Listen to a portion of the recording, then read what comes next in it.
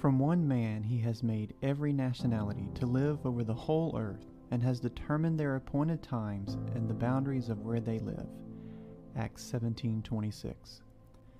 Have you ever pondered over how you ended up where you are today?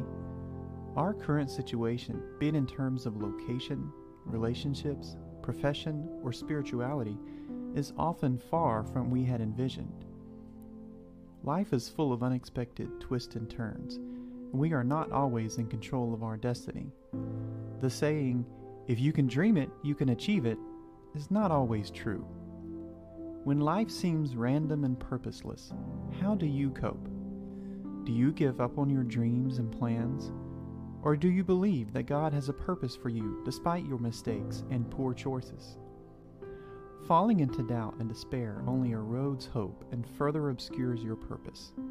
We often overlook the fact that our primary purpose is to know God. When we become too focused on our own plans, we forget that the essence of life is to know and love God. When we understand this, everything else begins to make sense.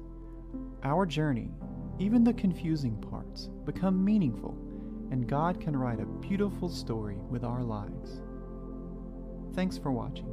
Please like, share, and subscribe.